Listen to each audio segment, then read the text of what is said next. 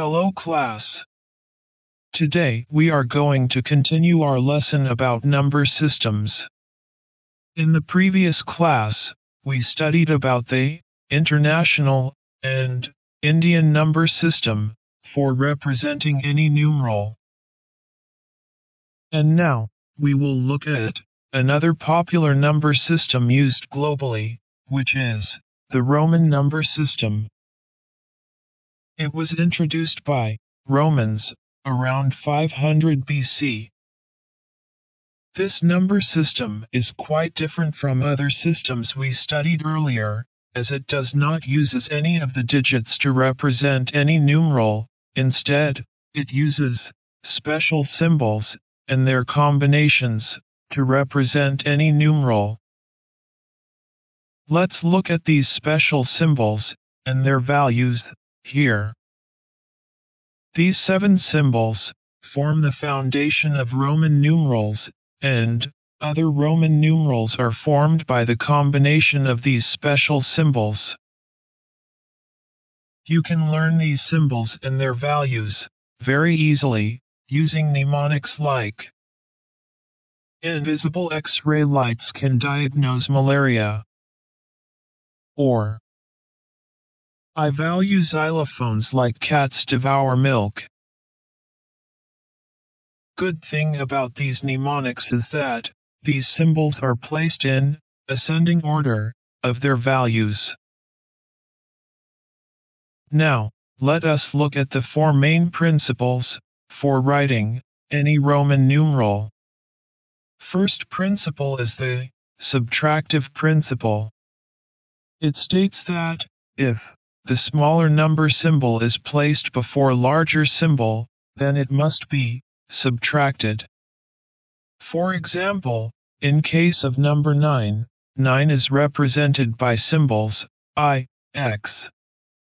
Here, value of I is 1, and value of X is 10. And therefore, we must subtract smaller number I from larger number X. There are some rules for subtraction as well. Subtraction should only happen when the numerals are in the powers of 10, such as I, X, or C. Only a single letter from a single numeral can be subtracted. A letter cannot be subtracted if the other letter is more than 10 times greater than the smaller letter.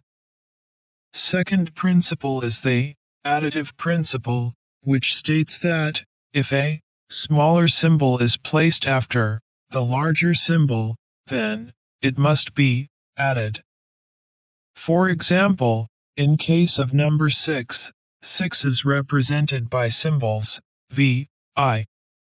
Here, value of I is 1, and value of V is 5.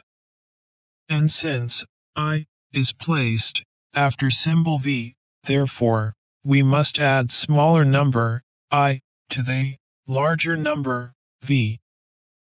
Third principle is the multiplicative principle, which states that if a number have a horizontal bar placed above it, means it's 1000 times the number.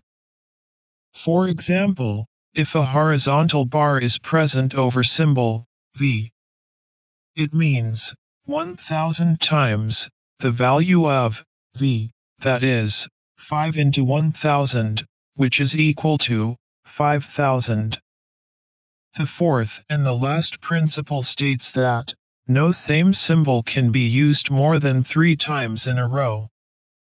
And the symbols V, L, and D are never repeated. Let's try to understand the conversion process of Roman numeral to other systems, and vice versa, with the help of this example. Try to convert number 7623 from international system to Roman numeral system. To approach this problem, first try to separate each digits, write place values of each digits sequentially.